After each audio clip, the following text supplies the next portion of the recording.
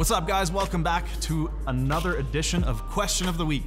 Now we're gonna take one question each week from the comments sections on one of our videos, and we're gonna answer it in depth with its own video. I know a lot of people really liked the format of this last week, so here we go again.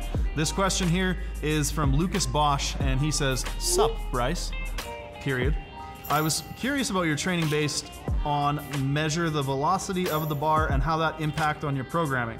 So, maybe a little bit of lost in translation there, but what Lucas wants to know is how I use velocity-based training and how that impacts my programming and my progression. Now, I get asked hundreds of questions about what that string is on my bar, and it's an open barbell unit. It's made by a company called Squats and Science, and I managed to get a hold of a secondhand one. What they do is they 3D print them in batches, and when they do so, they build a bunch, they sell them all, and then they're done. They're out. So they made the version 1, version 2, most recently version 3, and now they're working on a new one. I got a hold of a version 2. It's a pretty cool little unit.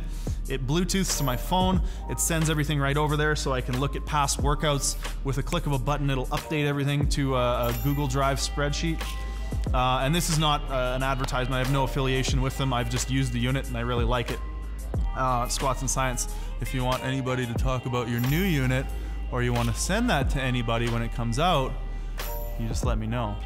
Anyways, I really like it, and the way that I've been using velocity-based training is essentially to increase the resolution of my decision making based on my RPEs, or to rather to increase the resolution of my RPE ratings per set.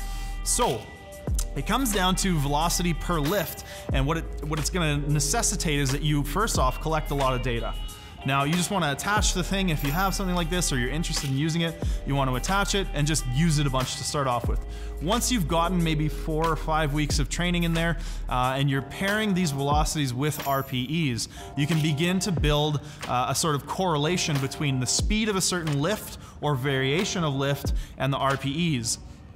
Moving forward from that, anytime you have a question like, I wonder if that was an 8 or an 8.5, or that felt really light, let's look at the data. It can help you make that decision on whether or not that was actually an 8. Because I know for me, my equipped squat RPE 8s tend to be between 0.27 and 0.3 or so. Anything slower than that is probably creeping up into that 9 or 8.5 territory. For my benches, however, they're usually a lot slower. Now I know I can get away with about a 0.18 or 0.19 for my bench RPE 8, and my deadlifts as well are usually around 0.2 for an RPE 8. So it's going to be very individual. It's going to depend on even lift to lift, like I've said here. Depending on what lift I'm doing, the speed and RPE correlation will change. And I imagine with a more skilled and adept and experienced hand than my own, you would be able to create a sort of velocity chart or table to be able to quickly look up those correlations to help you make decisions during your training. Now, I think where this comes in most valuable is going to be A, calculating your estimated 1 rep maxes and ensuring that you have realistic expectations if you're heading into a competition setting, and B, increasing your ability to make quality training decisions in a given session based on your ramp up or warm up work. A lot of times, for example, when I'm pulling my equipped deadlifts, I pull 320 kilos as my last warm up single. Based on the speed of that, I can assess whether or not I'm lifting well that day or not. Now obviously it's very contextual, maybe it was just a bad rep or an exceptionally good rep, but as a general rule of thumb, the faster that last warm up goes, as long as you're sort of up in that range where you're still being challenged, I don't think that the speed with which I deadlift 70 kilos has any impact on my top end work. But once you get within the range, I think that you're better able to assess the day's performance based on earlier sets and reps and make better training decisions about what you put on the bar.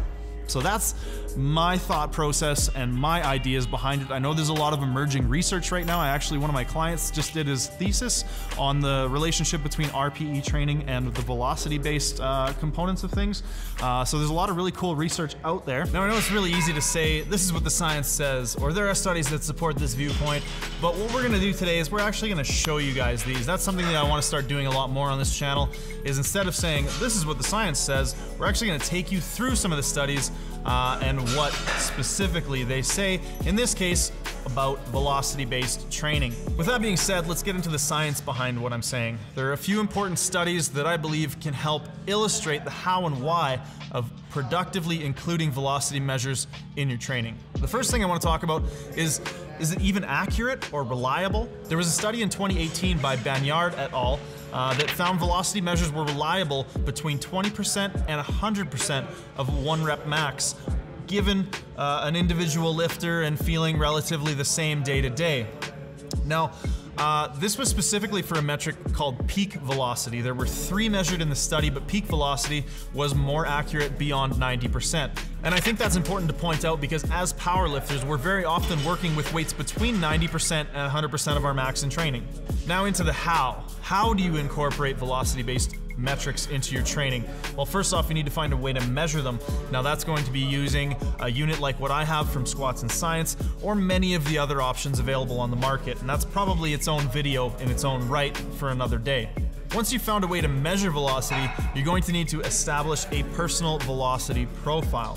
Now, essentially, velocities will vary between individual lifters, and there are even differences noted between the sexes. There's a study in 2018 by Torrejon et al. That found that men tend to move lighter weights faster, while women are able to move weights closer to their 1 rep maxes with a lot more speed than the men. Now, to wrap it all up, the way that I use velocity metrics personally is in conjunction with RPE. And I believe this is effective because the absolute objectivity of velocity measures really helps to complement the relative subjectivity of RPE measures, and they kind of make up for the other's weakness and form a more accurate and complete picture of what's going on in training. Don't just take my word for it though. Bacelobre Fernandez et al. Found in a 2018 study that errors in load estimation can be greatly reduced by using velocity in conjunction with subjective scales like RPE and RIR, or reps in reserve. Anyways guys, that's it for today. Thank you for tuning in. Let us know if you have any other questions. I'm really a big fan of being able to use some of the literature to answer these questions, and we're going to do our best to continue to hold ourselves to that standard, making sure that the information we put out there is quality and backed up by science. If you like the video, leave a like, hit that subscribe button, leave a comment if you have any questions about any other topics. We'll see you guys next time.